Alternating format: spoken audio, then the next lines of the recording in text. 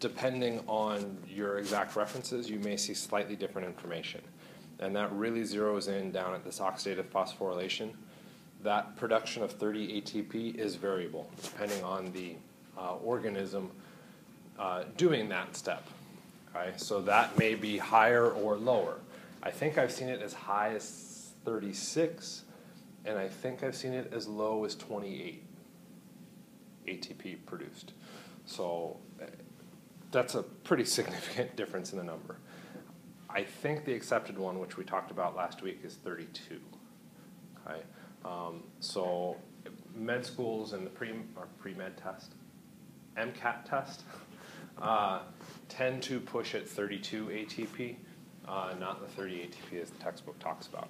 Okay, so just kind of be aware of that. That one's kind of variable. Everything else consistent, holds true all the way through. We have direct references for those. We can identify those pretty easily. And it's because how ATP is getting either produced in those steps or consumed in those steps. Those steps are very, very clear and obvious. The last one, that oxidative phosphorylation, production of 30 ATP, that one becomes questionable.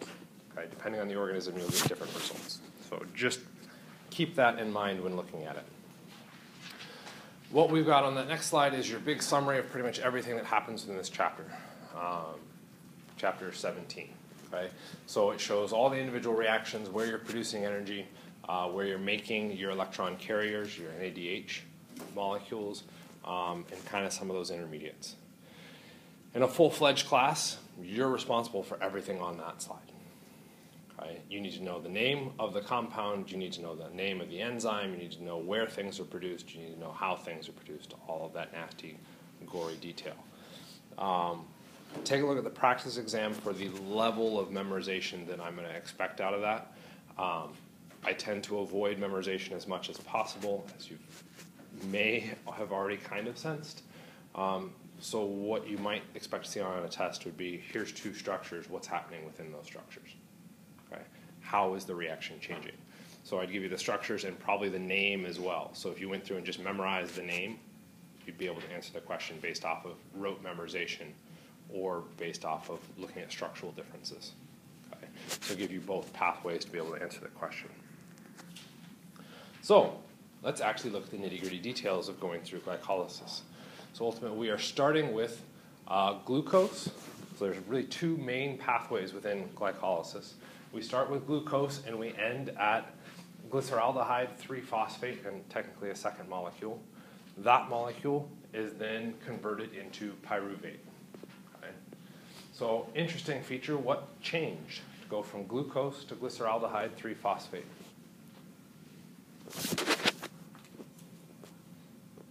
So you're saying lost a carbon. So let's be careful in that. How many carbons are in glucose? 6. How many carbons are in glyceraldehyde 3-phosphate? Did we really lose a carbon? You lost 3 carbon. Did we really lose 3 carbons? Broke it in half. There's actually 2 glyceraldehyde phosphates. Okay? So we aren't breaking or destroying carbon, okay, or releasing it even as CO2. We're cutting glucose in half. Okay? So now the next question becomes is, where did we cut it in half?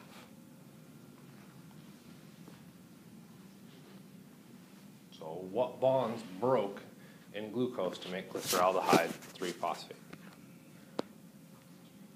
Between carbon 3 and 4? Carbon 3 and 4 is a reasonable guess. Okay, that's the easiest way. Otherwise, you're cutting carbons out and putting them back on and splicing and weird stuff. So our easiest process is probably cutting between carbon 3 and 4. So we're going to be cutting out there. Where else do we need to cut? Between The oxygen is 6 or 1. Oxygen and 1. Yeah, our acetalic position. Okay, that's where we have our acetyl, or not acetyl. Acetal, that's what I was going for. Okay, that's our acetal position. That's going to have to get cleaved. So this is something that's going to be kind of confusing as well. When we go through and look at the structures of how the textbooks organize transitioning between these, they are maintaining your sugar, your carbohydrate glucose, in the Hayworth projection and then doing chemistry to it. And it looks kind of vague and confusing as to what's happening within it. It's a bit odd as well, because what happens to your ring? We don't have a ring anymore. We end up without a ring. So why are they showing it in the ring formation? Very likely the carbohydrate is getting processed in the ring form in all of these individual steps, getting us down to the glyceraldehyde 3-phosphate. Okay? So the biochemistry is happening in the ring. Is it necessarily easy to look at it the way it's happening in the cell? No, it's probably actually more difficult. So one of the things that I've added to the slides as we move through these is, instead of looking at the ring structure, we'll look at the Fisher projection. So the Fisher projection and the ring structure. So if you look at the slides, I've shown you the ring structure because that's what I had quickly available when I went through and built the slides, and have since gone back and looked at it and been like, what the hell happened in that reaction? I can't even figure it out. Oh, let me turn it into a Fisher projection. Oh, now it becomes much more apparent. Okay, so we're going to be seeing both those versions. Okay, next point, or next interesting feature within this. We have carbon 1, 2, 3, right? We can mark those a little bit more. There's carbon 1, there's carbon 2, there's carbon 3, then carbon 4, 5, and 6. Okay, where are those carbons in glyceraldehyde? So the big ones I want to be looking for, okay, would be position 1, 1 or 3, and 4 or 6. Because once I've nailed down 1 or 3, I know that it's going to follow in sequence. Once I've nailed down 4 or 6, I know it's going to follow in sequence. Okay? So the question becomes, is where did those carbons go in our structure? Okay, if we look at the Fisher projection for glucose, at least a very crude one, 1, 2, 3, we have 4 chiral atoms. 4 cH2OH. I have no idea why it did that weird squiggle down there. There's our aldehyde. Whoops, not that. Oh, never mind. I was right.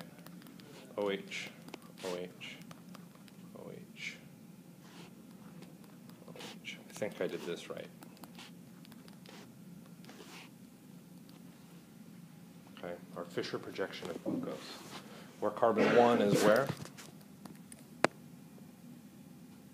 The aldehyde. It's our aldehyde carbon, so there's carbon number 1.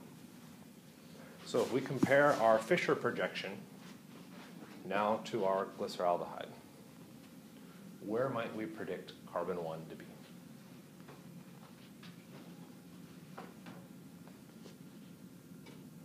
On the top.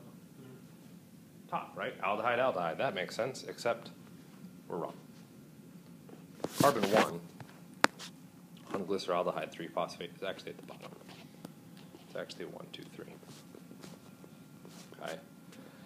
How on earth would we be let's just try that again. How would we ever be able to figure that out? We have to go through and look at each of the individual reactions to see how that is processing through and how the structure of glucose is being altered in each of those enzymatic steps to see that that is the truth. Okay? So we may have gone through and said initially that that makes sense because we want to do the minimal amount of chemistry possible. The aldehyde should stay the same, just keep it there. Okay? It turns out that's not true. Okay? Something else is going on within the enzyme. A lot of that something else has to do with being able to break that carbon 3-4 bond. How easy is it to break a carbon-carbon bond? Okay. They're both nonpolar atoms. That bond is very polar or nonpolar covalent. Okay? So it's sharing electrons. That's probably the hardest bond in the structure to break. How on earth could I possibly break that bond? I'm going to have to change the chemistry around that bond to facilitate that bond breaking. Okay? Allow it to be polarized enough that it can break. Okay? One of the big issues to address is that, let's say it does break. What happens? Okay, there's 2 ways that we could break that bond, heterolytically and homolytically. Homolytically means what?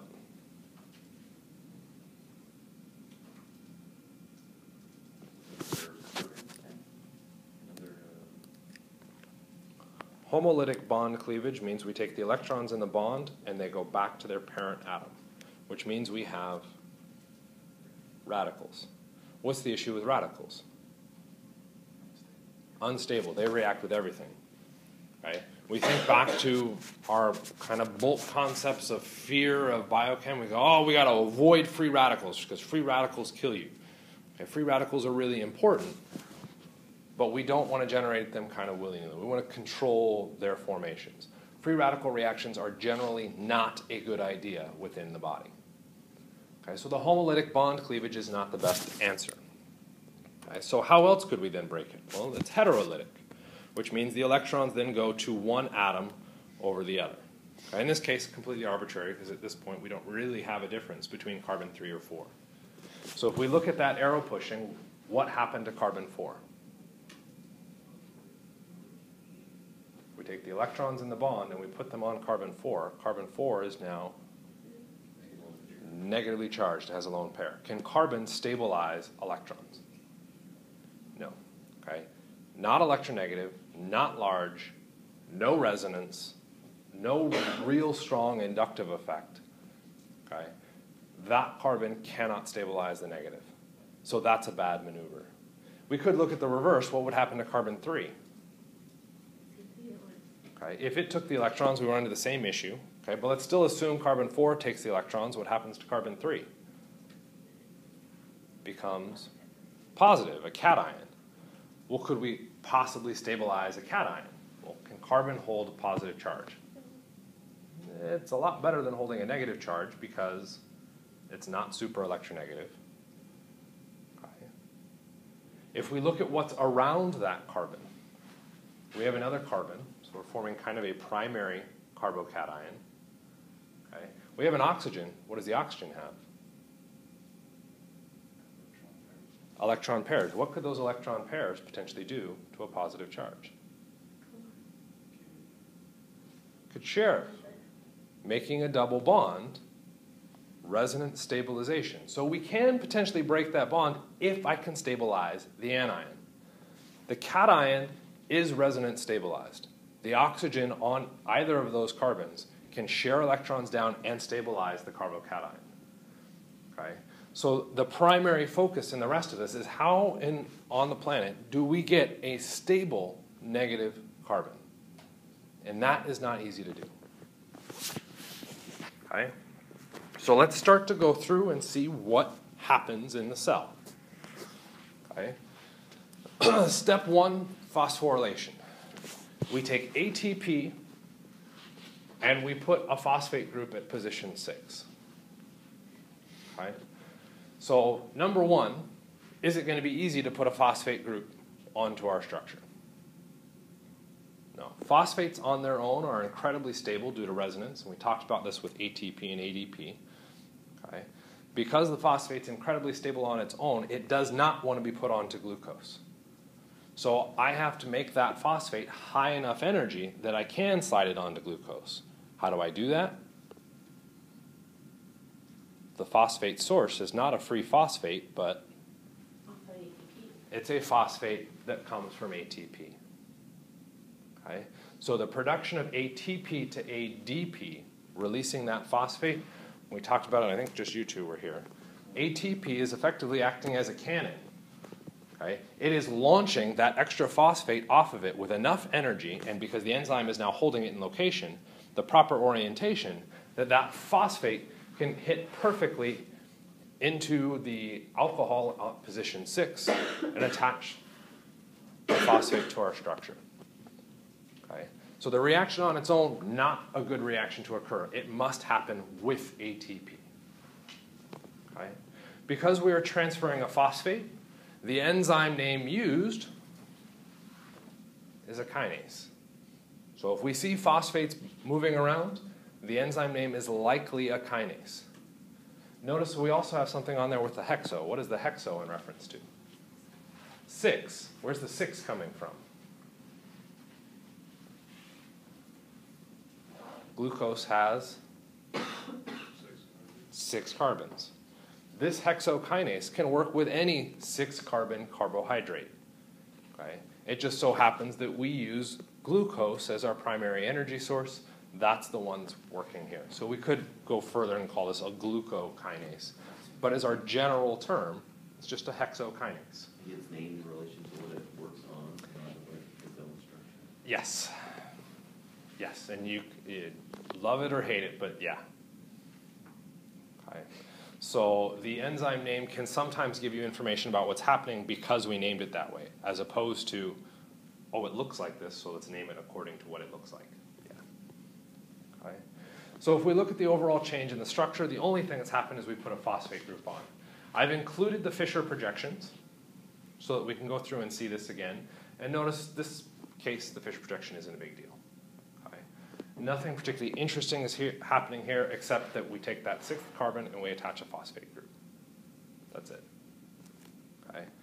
This first step happens to be one of the control points for glycolysis. Okay. Why do we reference it as a control point? Well, what's the point of glycolysis?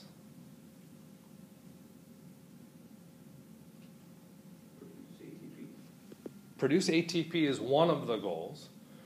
Okay. Also produce NADH, our electron carrier. Okay. Both of those are high energy molecules that can potentially be used to produce more ATP. So the point of glycolysis is to make energy. Okay. What if you already have tons of energy? You don't need it. Then we don't need it. Okay. What if our ATP concentration is very low?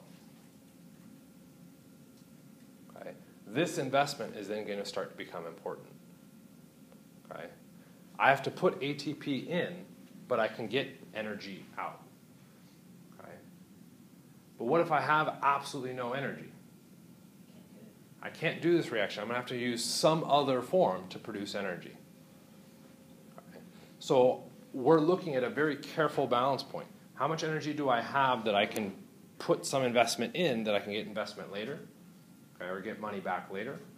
Or do I not have anything at all and now I need to get ATP somewhere else? I can't afford to invest it in glycolysis. Okay? So it's an important control point because we're now spending energy to advance. If we don't have that energy to go forward, then maybe we need to now question whether or not that's a valid step. Okay? So it is an important control step within glycolysis. Step 2, okay, isomerization. So if we pretend to ignore the Fisher projections, what changed? As we go from the glucose 6-phosphate to fructose 6-phosphate. Well, the name changed, so of course we must have an entirely different structure. Sure, it looks different. Okay. Switch it out to the Fisher projections. What changed?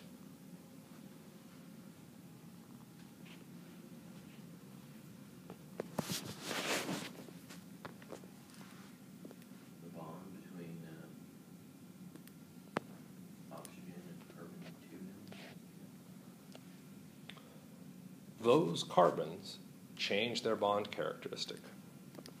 If we go through and call it one of those our red carbon, the red carbon was what? It looked like you started to mouth it. I was going to say it's an aldehyde right now. On the left, it's an aldehyde, and where is it on the right? It's a carboxylic, or no, It's the same position. It doesn't move. There's our red carbon. just an alcohol. It's an alcohol. What type of reaction occurred? Reduction. A reduction. We decrease the number of oxygen bonds. We increase the number of hydrogen bonds. So we actually reduced carbon number 1. Okay? If we're going to do a reduction or oxidation, what might we expect to see as some kind of mediator?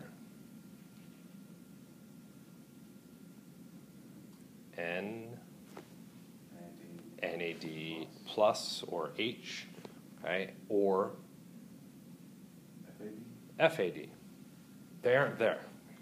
So this is a bit odd. It looks like we're doing a reduction reaction, and yet we don't have a redox mediator. Okay, what's happening to our purple carbon?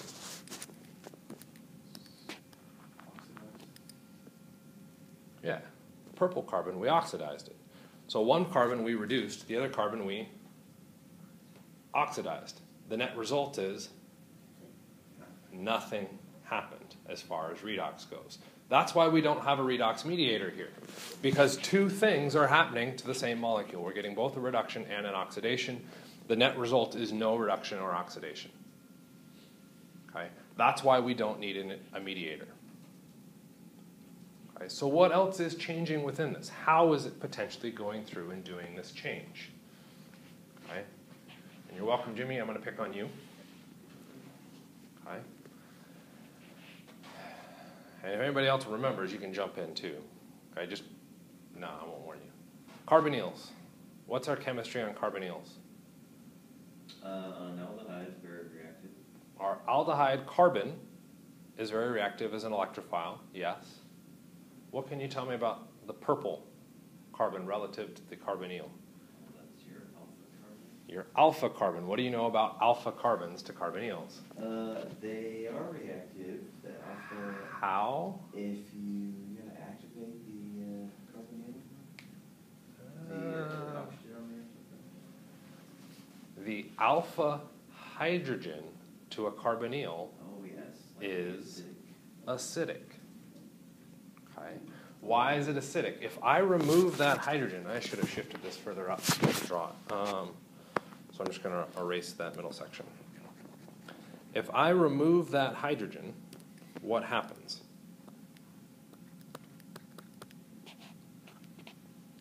I would have a negatively charged carbon. Okay, well, can carbon stabilize a negative charge?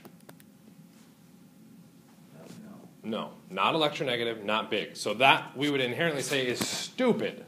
I can't do that. Okay? But when we're looking at acidity, it's not just the size of the atom. It's not just the electronegativity of the atom, but it's now also shifting to looking at the molecule. Can the molecule stabilize that negative charge? Yes. Yes. How? Resonance. The electrons can move in to forming a pi bond there, but then that necessarily causes that pi bond to break. Okay? And Jimmy, just to give you a preview here, I will be asking you another question. And again, somebody else can jump in if you happen to know it.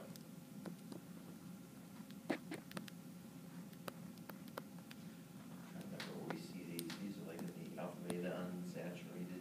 Alpha beta unsaturated ketones. Yep. What is that structure? And as a hint, might be helpful to look at that one. We have an enolate and an enol.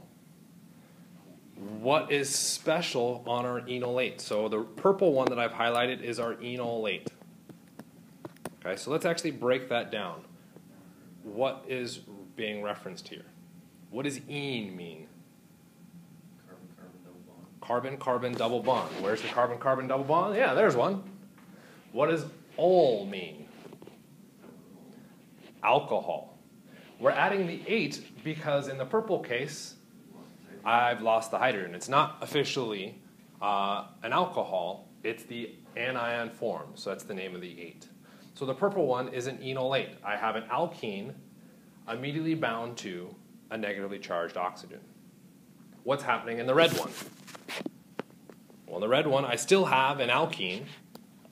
Whoops, color code. But it's bound to an alcohol. I have an enol. Okay. So Mike, just because you said this, I'm just trying to get a background reference on this. Did you take second semester OChem? How long ago? Was it just a while ago? Yeah, like a year ago. Okay. The enolate, huge. That's second semester OChem. Okay. That discussion should be massive in second semester OChem because your OChem teacher should be realizing that all of the chemistry that's happening in biochem is based off of the enol-enolate relationship. Why does this reaction go? I have to be able to remove that hydrogen. Why does that hydrogen go? I form a resonance stabilized intermediate known as the enolate. That's the only reason this reaction works, is because of the enol-enolate relationship. You get rid of that relationship, this reaction doesn't work. Okay? So it is huge in second semester OChem. We jump onto the soapbox here real quickly. This is why biochem should have a prerequisite of second semester OChem and not just first semester OChem. And we'll step back off. Okay? We form this intermediate. Okay? What's interesting about this? Well, it has the ability to go backwards and forwards to the carbonyl versus the enolate form. Okay? Why is this particular intermediate interesting? Well, I can go through and form the carbonyl where I originally started it, the purple form, but at the same time, within that same structure, I also have a second enol form. What does that mean? I have the choice of putting the carbonyl either on carbon 1 or on carbon 2. As soon as I remove that hydrogen, that opens up chemistry now where I can shuttle the carbonyl between either of those locations. When we look at the Fisher projection, what ends up happening? Oh, I color-coded backwards. How did I do that? I'm a horrible person. Oh. That's what was screwing me up. There. Let's see if I can stepwise back out of that and color code that more appropriately. Okay. We have our enolate here. And we have our enol here. Okay. So now we're matched to the color of our carbons. Everybody see that a little bit better now? I know, it's still not obvious, but hopefully that helps kind of clarify some of the chemistry. So to get the carbonyl on the purple carbon, all I have to do is remove that hydrogen on the enol.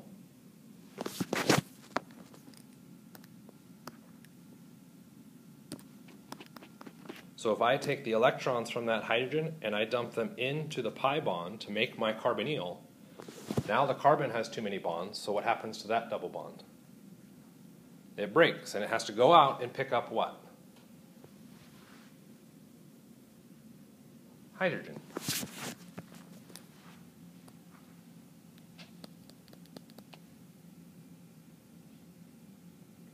The final stabilization is dumping one more hydrogen onto our enolate anion, and we're right back where we started. All we've really done is shuttled H plus around. Hence, no redox mediator. No electrons exchanged hands, left the molecule, or came into the molecule. All we've done is shuttled the electrons into different locations within the molecule. Hence, no redox. Okay? So, let's open it up. Questions?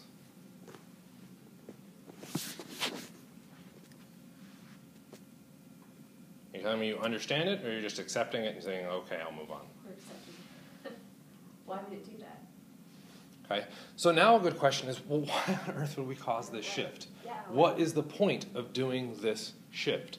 Remember, our goal was to do what? What did we need to do to our structure? So we got glucose or glucose phosphate on our far left. What did we say needed to happen? We needed to break carbon 3, carbon 4 bond. And currently, in glucose, that bond, nonpolar. There's no reason we'd want to cleave that bond. Okay? What happens if we go through an enolate? And we now shift that carbonyl ever so slightly closer. The carbonyl will now start to have an effect on that carbon 3, carbon 4 bond. And we'll actually see that effect in two reactions. Okay? Without that shift of the carbonyl, that bond, impossible to cleave.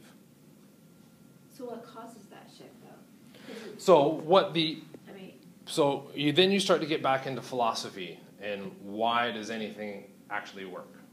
Okay. The cell has decided that we need to be able to break that bond. We call it a decision. Okay.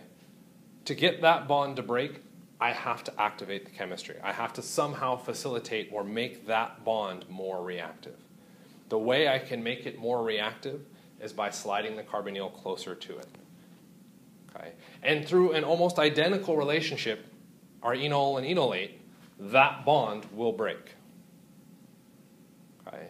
But as our structure is in glucose, there is nothing about that bond that makes it particularly reactive. So the enzyme went through, took this structure that generated carbohydrates, said, okay, well, how can I possibly break that bond? There's nothing I can do. I can't just come in and just cut it. It has to have some kind of natural reactivity, and it has none at that stage. If the carbonyl slides ever so slightly closer by one carbon, that bond now becomes activated to do chemistry. And until we see that that is actually valid, yeah, why would we shift? Why put the phosphate group on to begin with? Okay? I mean, if we're really going to go down that road, why even put the phosphate on? Okay? Biochemistry has built a pathway to generate energy further on down the road if we can get to those molecules. First, we have to get to those molecules. And we do that by going through a sequence of steps. Okay? And it's not something that is easy enough to do all at once. You can't just say, boop, one enzyme spits it all out and we have all the energy. Okay? Why might it be, evolutionarily speaking, a bad idea to have one enzyme just give us tons of energy? What happens if something goes wrong with it? You're dead. Okay? What happens if it now becomes super active? You're dead. You've produced too much energy, you now overheat and you combust. Well, that's generally a bad idea. What if it's not active enough? You don't have enough energy. Okay? You want to be able to control each of those stages. If you have only one person working, okay, look at the political system. If we have a king that is awesome, life is great. What happens if the king becomes a despot? Life becomes really shitty. So what did we do as a political system? We said, kings are a bad idea. We need more people involved so that they can kind of disperse some of that power so that we don't get as confused. Okay? Or we don't get as screwed over if one person becomes an evil person. Okay? Same thing is happening in biochem. We are building a larger, more complex system so that if something goes wrong, we continue to live. We can work our way around it. All of biochem is doing that same process. Okay? When we look at genetic material, we don't go from genetic material directly to proteins. Okay? Why? Proteins are super, super active. Okay? Need to be constantly being used. If I go directly from DNA to proteins, then what happens? I'm uncoiling my DNA the whole time. If I've got DNA uncoiled the whole time, what happens? Increase the likelihood that I screw up the DNA. Well, if I screw up the DNA, what happens to the proteins? Screws up the proteins, the cell dies. We need something to kind of act as an intermediary to transfer some of that information along so that if something does go wrong, I don't destroy the original copy. I've got something that I can now transition between. So it's putting in checks and balances all the way through. We can't do just one enzyme. This makes things further difficult for us trying to look at it now because there's thousands of checks and balances. If you only see 2 of 1,000 reactions, you're like, why the hell did you do that? Why don't you just do it in this one step? I'm an organic genius. This is how it should happen. Okay? And we don't see those other checks and balances to realize that we need to break it down into multiple steps. Right? Does that help kind of dodge your question? So how do we get to where then that oxygen from group next to 5, I guess, is now bound to carbon number 2? So we have 5-member ring instead of 6-member. So you're right. If we now look at the ring structure of what's happening here, it looks like, so if we clear, can I clear everything? We're good, at least close enough on the chemistry. Realize the enol is important. That's kind of your big deal. Okay. If we look at how they've got it drawn, we've gone from glucose with a 6-membered ring to fructose with a 5-membered ring. We're like, well, what the hell happened? Number one, we changed the name. Why did the name change? We didn't change the orientation of really anything within that. Why is it being a different name? Well, remember our nomenclature system for our carbohydrates. Okay, we look at the chiral atoms and say the chiral atoms are organized how? Can we call this glucose anymore? Gluc referred to 4 chiral atoms alternating, or almost alternating, down. Do we have that? No, we only have 3 chiral atoms now. So we can't refer to that as glucose. We have to call it a different name, even though the same rules kind of held within it. How do we get a 5-membered ring? Well, remember, how did we form the ring to begin with? The alcohol on position 5 reacted with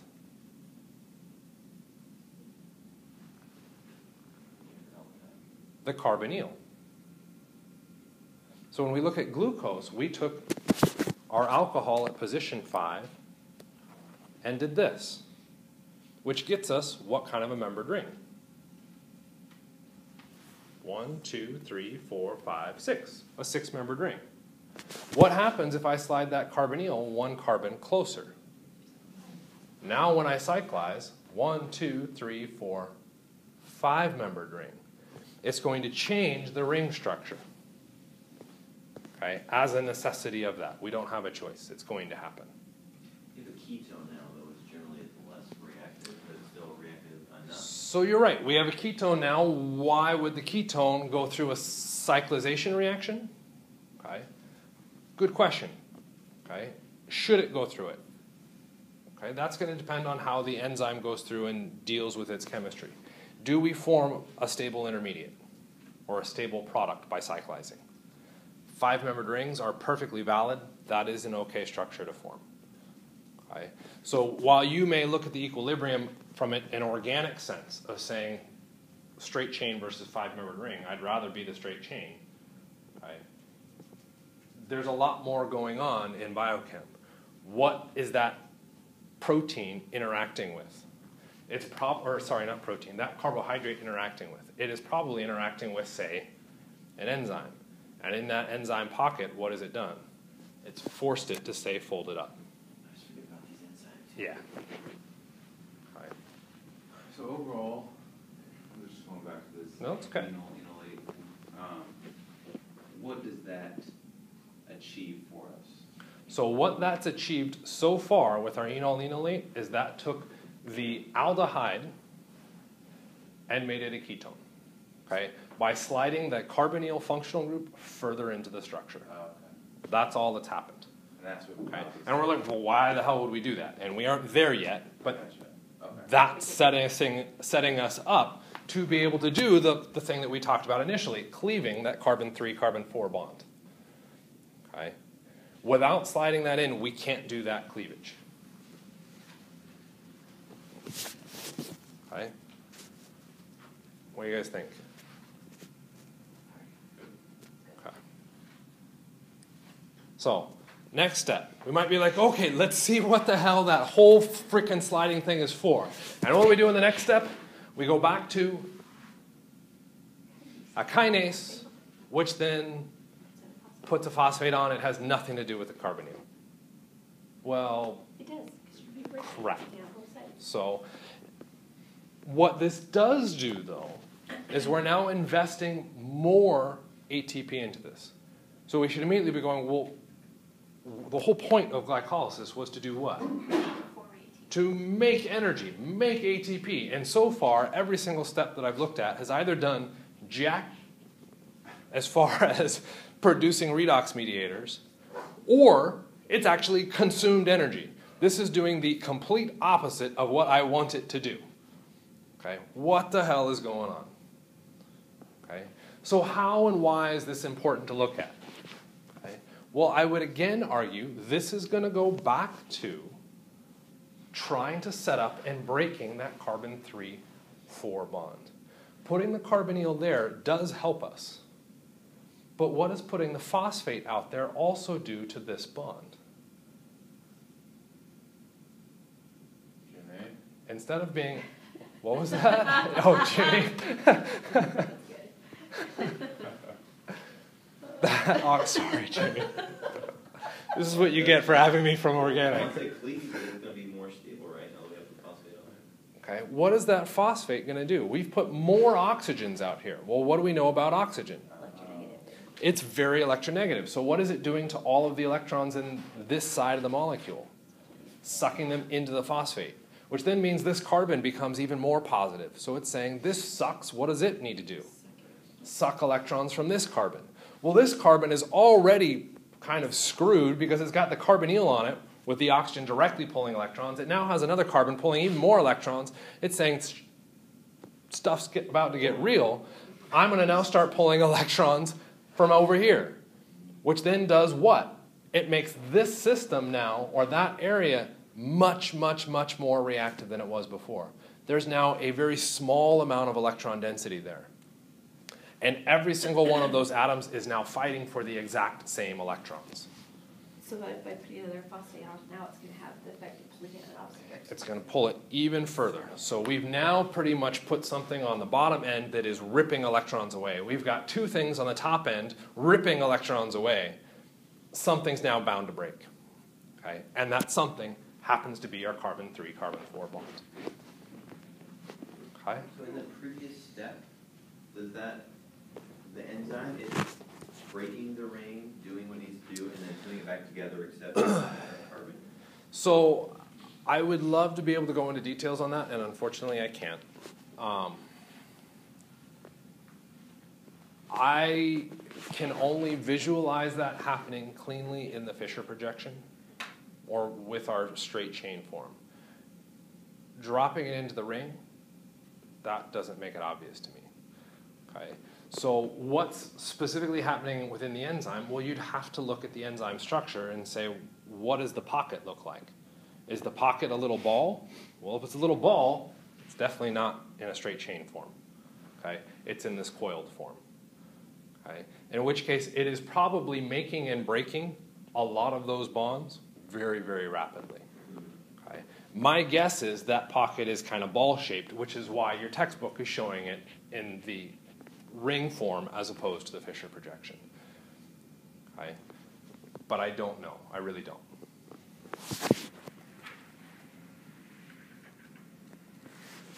Okay?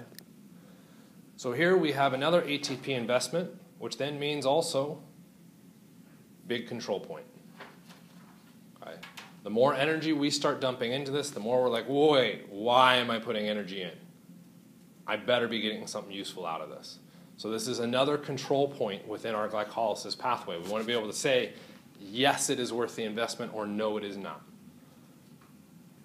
Okay? So we've now switched our structure from being our fructose monophosphate with only a single phosphate to now being fructose bisphosphate because we have two phosphate groups on there. Okay. Again, officially, you're responsible for those full nomenclature, knowing the names of each of those pieces. I have to go back and look at my actual tests to see how I've kind of dodged that bullet because I'm not a big fan of just rote memorization on this. Okay. I'd like to see a little bit more thought kind of behind the questions. Okay. But up to this stage, all we have done is dumped energy in and gotten nothing out of it. The only thing we've done is really polarize the middle of that structure. The middle of this structure is now really set and primed and ready to snap. You can think of it of a rubber band. We have now stretched that to the maximum. What happens now? Okay. So let's see what happens. Well, in our next step, sorry, not quite our next step. This enzyme being a control point, I should have slid this around later when we talked about control points, is an important enzyme to go through and study. It ends up being fancy because it's a tetramer, meaning it's made up of 4 subunits, much like hemoglobin. Hemoglobin was a tetramer as well. Okay, we took 4 individual subunits. This enzyme is a little bit more interesting than hemoglobin because those 4 subunits can be different types of subunits. Okay? Those subunits are referenced as M and as L because the muscle version of phosphofructokinase has slightly different activity than the kinase found in liver. Well, why does that matter? Does our muscle do something different than our liver? Yeah. Okay. So the enzyme has been tweaked through evolution or however you want to look at it to function at different efficiencies depending on what we're trying to get out of it. Okay. Or what we're trying to do. Okay? So it's neat in that respect because it's a tetramer, and that tetramer, depending on where you find that enzyme, has different compositions. So in muscle, it tends to be your highest tetramer concentration tends to be M4. In liver, it tends to be L4. The 4 is just saying how many of those individual subunits went into it. So in the liver, there's 4 L-type proteins that went into making that.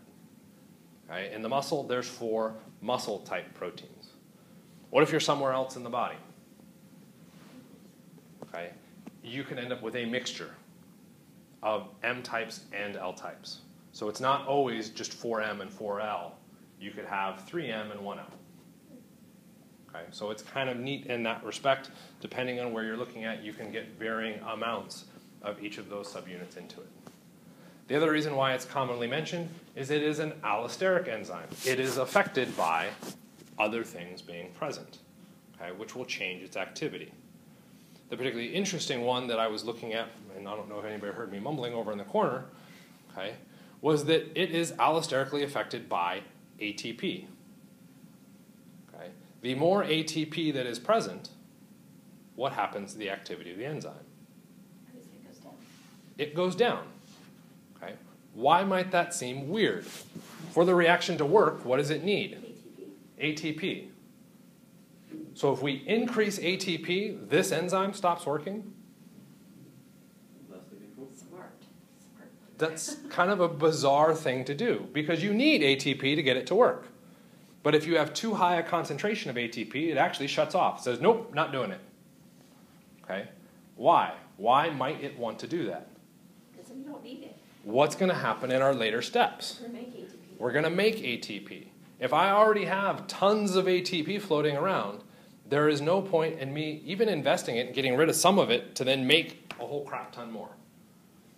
Okay? So it's kind of bizarre because ATP is a reagent, is a chemical necessary for this reaction to go forwards, and yet if I have too much ATP, the reaction shuts off. That's kind of neat. Okay? Questions on that? Okay. What's another piece of that you might say, yeah, that might have an allosteric effect to prevent it from working? Stop reading the slide.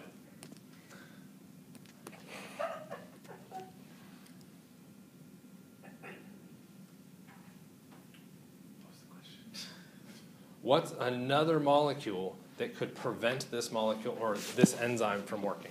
Phosphofructokinase. Where it would say, oh, I don't want to do anymore. ATP. Okay, not a bad idea, but no. Why'd you pick ADP? Because if ATP prevents it, then maybe there's something in there. So we could potentially see ADP. ADP is also a product. If we look at feedback inhibition, products tend to do a feedback loop and shut down enzymes. ADP isn't it, so the fructo-1,6-bisphosphate. If there's a large concentration of that species floating around, should I be making more of it? No. Okay. I actually want to stop making it. Okay. So a large concentration of the fructose-1,6-bisphosphate will also stop the enzyme from working. Okay. If we go through and address that name again, kinase meant phosphate. So we've got a phosphate reaction happening here. Okay. Phosphofructo, what are we starting with? And putting a phosphate on fructose, we aren't actually putting a phosphate on fructose. We're putting a phosphate on phosphate fructose. There's our phosphofructo. So just like our hexokinase at the very beginning with our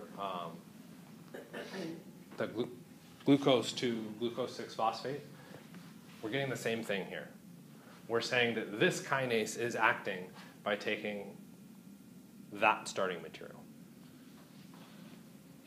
Okay, the phosphate fructose combination. So again, the enzyme name can help you derive where it's at or what it's doing.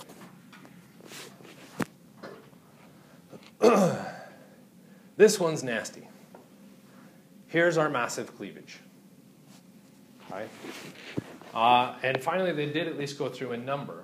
You remember, there's our carbon number 1. And if we look at our numbering scheme, carbon number 1, okay, is not our carbonyl compound.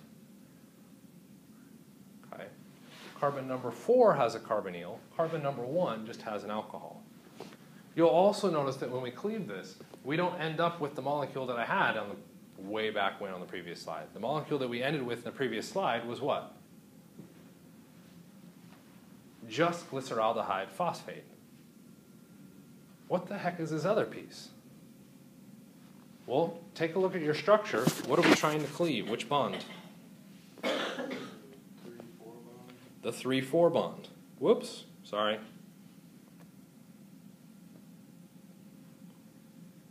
Is this top half the same as this bottom half? No. They're similar, but they're not the same. The top half looks like which of those two molecules? The dihydroxyacetone phosphate. Yeah, exciting name. And the purple one looks like our glyceraldehyde 3-phosphate. Okay. Which of those two pieces are you like, I see that piece, that's obvious, you don't need to explain that one to me? Is there one?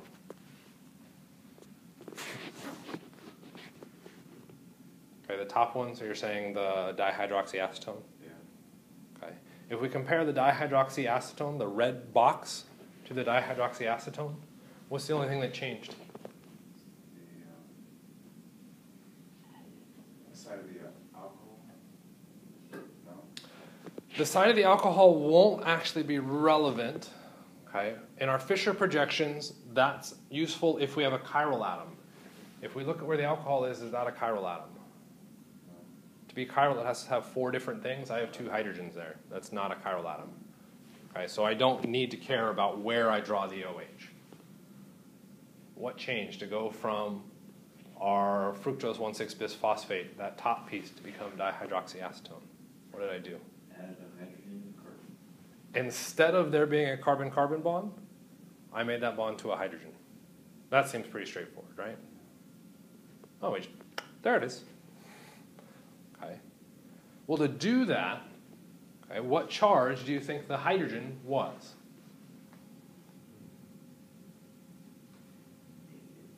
Okay, if it's negative, that's an incredibly unstable species. Okay. We would need to have NADH. Is NADH involved? It's not listed, we don't know. It is not there. Okay, for a good reason. It's not present. No NADH. Okay. So H- is not going to be our source. We're going to be looking at that hydrogen being positive, which then means that carbon needs to become negative. Is this one of those situations where it does the heterolytic cleavage? So it is going to have to do heterolytic cleavage. So that bond in between, this bond, which we'll now draw extra thick there, has to cleave. Those electrons need to go somewhere. So it could hypothetically be negative.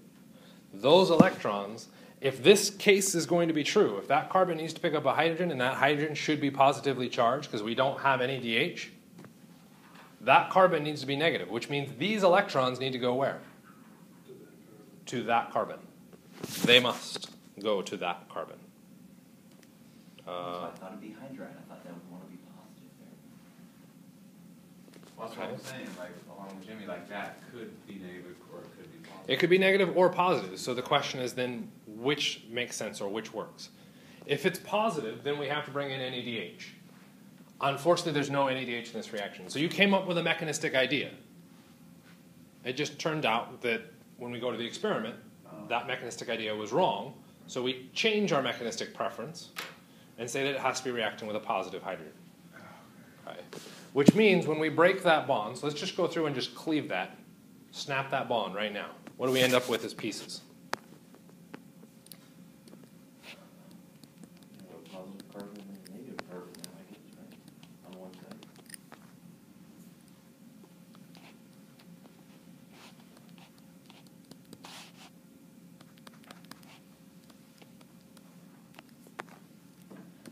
And the other piece, what do we have?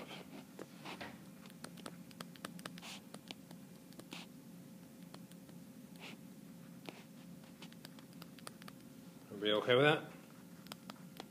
I'm just saying P for the phosphate and I wanted all those oxygens. Okay. So that's our theory at this point.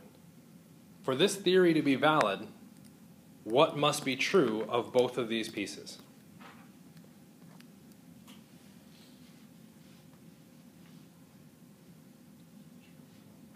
They had better both be stable.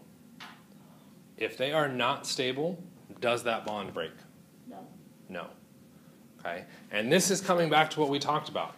Putting the carbonyl in that location is actually what's helping this reaction occur. It's making this negative stable. How? Can carbon hold a negative charge? It is too small and not electronegative enough. The next thing we have to look for is Move over the oxygen. resonance. Those electrons Going up. can go up to form a double bond. Going up. So they can only go up to here, which would then break that bond. Should have given myself more space. Our structure would then look like CH2, there's our phosphate. A negative charge on oxygen. Well, can oxygen hold a negative charge? Yes. Yeah, it's electronegative. That can hold. Okay. For those of you, anybody see an oh crap moment here? Oh, I yeah. don't like it.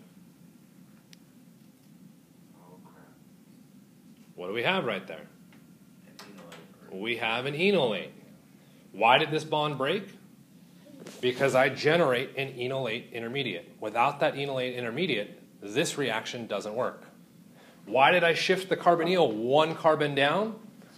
So I can form the resonance stabilized enolate. Without that carbonyl shifting one position closer, I do not get the resonance stabilized intermediate, which means I do not break that bond.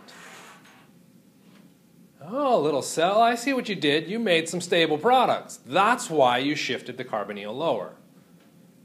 It does not become readily apparent until you see that final step of where it breaks. Now that I have a resonance stabilized intermediate, I'm allowed to break that bond. This is still an intermediate. What then needs to happen? The electrons need to come back down to reform our carbonyl. These electrons come out and pick up hydrogen. Where's the hydrogen coming from? Everybody loves to ask that question. I hate that question. Or really, you hate my answer. NADH. Doesn't. NADH is H minus. This is H plus. Does it come from the other side? Anything remotely acidic in the solution. Okay? The really fun answer, the enzyme did it. Your enzyme very likely has an acidic functional group that is sitting there waiting for this structure to now fit into the pocket, and as soon as it starts to see that bond start to stretch just enough, it dumps the hydrogen in there, and now the structure goes, whoop, hey, cool. I can slide things around by doing this real quick resonance and stabilization. Boom, boom, bam, there it is. There's my dihydroxyacetone phosphate. Okay? So the part that you guys said, oh, that's an easy one to see, was arguably where all the chemistry hurt and probably the hardest to go through and visualize what happened. What happened to the purple piece? Okay, so we draw that back up here. Whoops, pretend I didn't do that.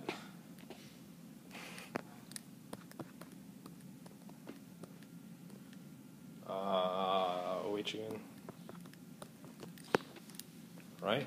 And you're like, well, I don't see how that matches that structure. Well, as a carbocation, can carbon hold a negative charge or a positive charge relatively well? Yes. Not too bad. It's technically a primary carbocation because it's only connected to one other carbon. Primary carbocations, if you remember from organic chem, not good. So it's not a horrible thing, but a primary carbocation, no, bad idea. Can't do that. It's not officially a primary carbocation. What else does this cation have going for it? lone pair on the oxygen shares in to make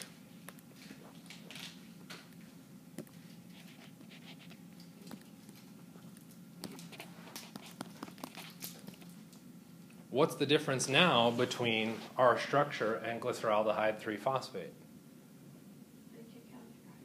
Get rid of that. I have to get rid of that hydrogen as H+. H+, just regenerated the enzyme catalyst process. So did we not do that on the first one because the carbon in the middle is more reactive than the OH on the bottom? It seems like you could have basically done the same thing where you put that lone pair on the O and then kicked out the H. So when we looked at it way back at the very beginning, could we just cleave from glucose, the carbon 3, carbon 4 bond? Is that what you're asking? No. So right there, that lone pair on the structure on the left, the very bottom lone pair. Yes. So instead of going up to the carbon-carbon like we do, could it have just moved over to the Pick up a OH? hydrogen. OH. Ooh. And then dump the H, basically kind of the opposite of what we did on the right. On the right, So Jimmy, sorry. If anybody else had said that, I might have let you slide with that. I might have let them slide. You do your arrow pushing. What happens?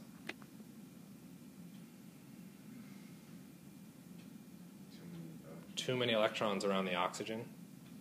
So you would have to. Hydrogen? Okay. So can that oxygen, can the carbon then immediately go out and pick out H plus straight out of solution? Yes, absolutely. The only reason we're drawing that resonance structure is to say that this structure is valid. Okay, even if it does pick up H plus, okay, if that negative isn't stable, it can't form. So it can't immediately go out and pick out H plus because it can't exist. It has to exist first. So we have to prove that it can exist by showing the resonance. Now that we know it can exist, we could show those electrons immediately going out to H plus. But those electrons cannot go into making that carbon-oxygen double bond. You exceed the octet. It happens. I'm only mildly disappointed. Oh.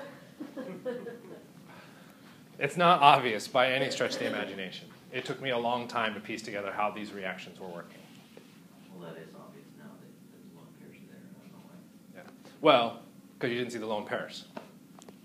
Yeah. And so this is why when we think back to organic, at least first semester, your instructor usually tells you, draw all your lone pairs. Don't imply them. Don't imply hydrogens. Why? It prevents mistakes like that. As soon as we start implying lone pairs, well, then you go, oh, I can just move them there because it's missing. Like, no, it's not. They're actually there. Okay. Deep breath. Exciting, right? Okay. So we went through, we took glucose. We actually broke it in half. We went through a massive amount of chemistry to go through and actually do that breakage. Okay. Not particularly easy. And we now end up with two possible molecules. Dihydroxyacetone, phosphate, and diglyceraldehyde phosphate. Okay. Interestingly enough, when we go back and looked at, I can erase everything, right? Okay, that's fine. Okay. What I will do in a second is slide back a few slides to where we just looked at our initial summary. We took glucose to glyceraldehyde phosphate. You'll notice that when I did that, if we look at that slide, there is no mention of dihydroxyacetone. Okay, why is there no mention of the dihydroxyacetone? Because it doesn't do anything. Okay, it's not reactive on the next path. So what do I have to do to the dihydroxyacetone? I have to change it into the reactive form. What's the reactive form? The diglyceraldehyde 3-phosphate. Okay? So how could I possibly change it? What's the difference between those two structures? Same thing we did before, I guess, with the reduction, oxidation within the structure. Yes. The relationship between those two is reduction and oxidation. At one position, I'm reducing. At one position, I'm oxidizing. Which position is that?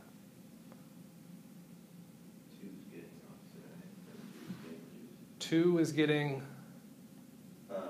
reduced. And now the question becomes 1 or 3. 1 or 3 are getting oxidized. 3 is getting oxidized. If we think all the way back to our numbering, Remember, 1 was at the opposite end. It's at the opposite end because of that chemistry.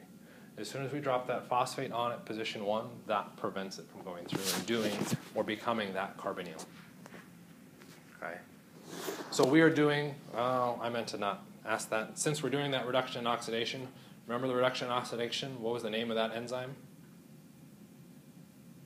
I actually didn't talk about it. That's my fault.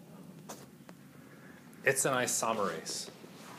Okay. The relationship between those two structures, they're isomers of each other. Okay. We aren't changing the number of atoms. Okay. We aren't looking at stereochemistry, really. Okay. All we're doing is changing the location of individual atoms between those two structures. The relationship is that they're isomers.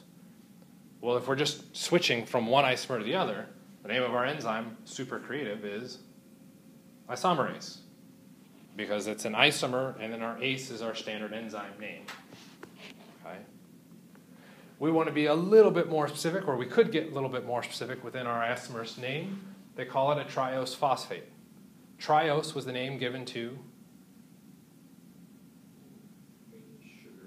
a sugar molecule that had 3 carbons. There are 2 sugars that have 3 carbons. Dihydroxyacetone and glyceraldehyde. Okay. Those are our 2 sugars that allow for this isomerization.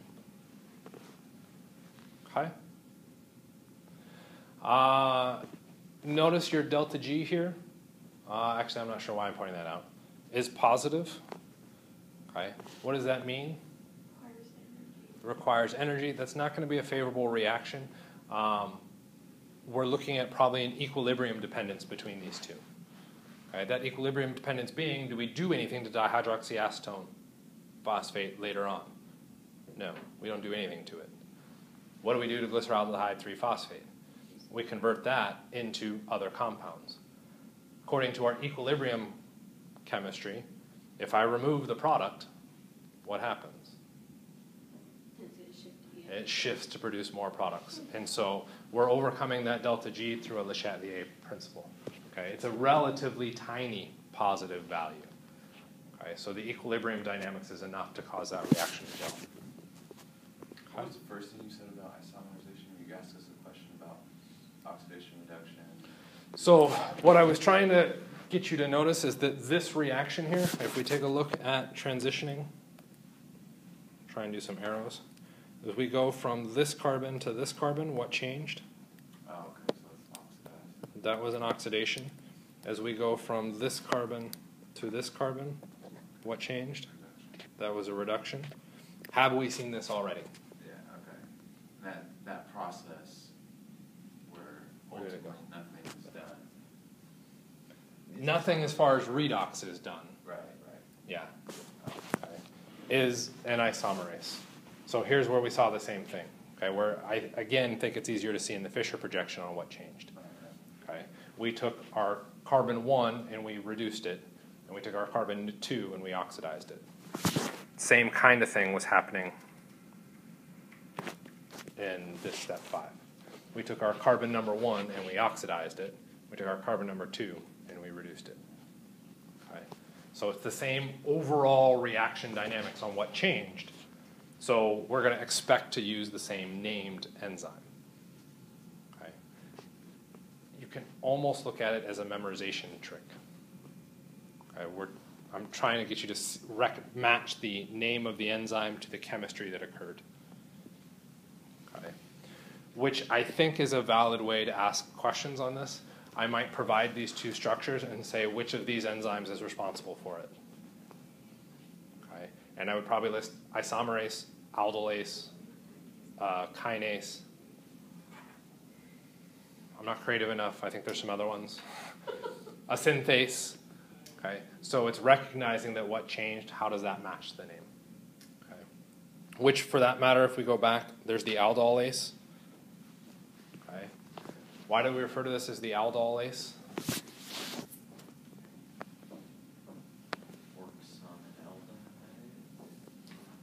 This functional group is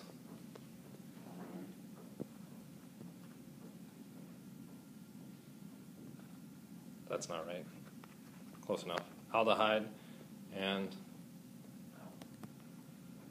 an alcohol. And ultimately going through the keto-enol tautomerization, you're referencing an aldol. Okay? It's that aldol formation that's important. Okay? Oh, I'm not sure I have a whole lot of time to be able to go through the rest. So quick note, the slides had you starting with the bisphosphate. Okay. So I made a quick adjustment on that. I did not start with the biphosphate. I started with the glyceraldehyde 3-phosphate because that's what we're starting with. I just drew the wrong structure or put the wrong structure in there. Okay.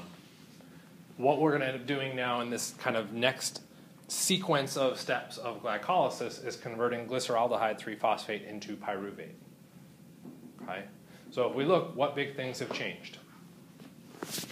So first thing I want to do is kind of erase that ATP. Let's ignore that for the moment. What are the big things, changes? Now we have carboxylate on the Okay, so we oxidized. Okay, that top was an oxidation reaction. Okay, I heard loss of phosphate.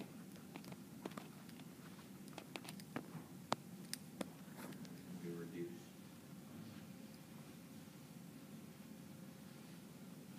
Okay, Carbon 2 is oxidized as well? so carbon 2 increased oxidation, but what happened to carbon 3 if we're counting from the top?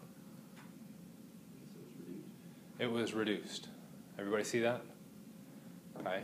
So have we done an oxidation and reduction at the same time? Yeah. Done by an isomerase. Okay. Yeah. Nice on the ACE end there. You need to include the isomerase. The isomer part of that. So we're likely seeing an isomerase being involved in this as well as a potential.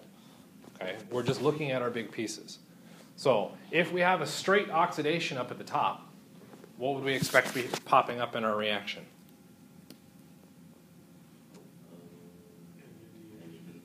Okay, our NAD plus or NADH.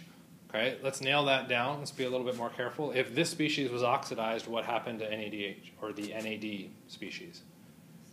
It had to be NAD plus. it had to be reduced. So we're starting our reaction with NAD plus, and we're making NADH. Not NADH2. H2 is with FAD. So it's just NADH. Loss of a phosphate means, more than likely, a kinase, yeah. We will likely be using a kinase, potentially. Be a little bit careful with that terminology because the kinase is typically putting a phosphate on. Yeah, I know we said that things could be reversible. We just got to be a little bit dicey on that. ADP. We're probably starting with ADP going to ATP. Okay. We started with 2 glyceraldehyde 3-phosphates. So if we just kind of process through to go through and do this, we're probably going to need 2 NAD pluses, and we will probably produce 2 ATPs. Okay. We've used how many so far? Haven't we used 4? We only used 2. So we used 2, and we're only producing 2. That seems like a net nothing happened. But do we remember in glycolysis? What's our result of glycolysis? How much ATP do we produce? You produce 4 and consume 2. So there's a net positive in ATP, and yet somehow we don't have that yet. Okay. So something weird's happening. We don't know what it is yet. Okay. Our structure is not making it obvious how we could produce 4 ATP. Okay. Well, don't we have 2 of those for? We have 2, which gets us 2 phosphates. That's still 2 ATP, not 4 ATP. So we're missing 2 phosphate groups. 2 phosphates are somehow being questionable here. Okay, and that's just because we already know how much ATP is supposed to be produced. Okay, we are definitely well beyond time here, so we need to kind of stop. But since you guys were already